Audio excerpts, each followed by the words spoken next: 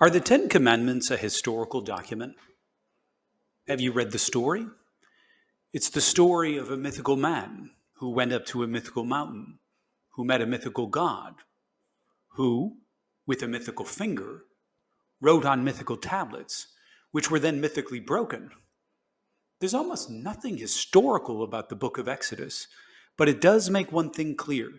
The Ten Commandments are set in the world of myth, religious myth. The first commandment is about worshiping a jealous God named Yahweh. And the fourth commandment is about resting on Saturday, something Christians have always disobeyed and continue to do so every week.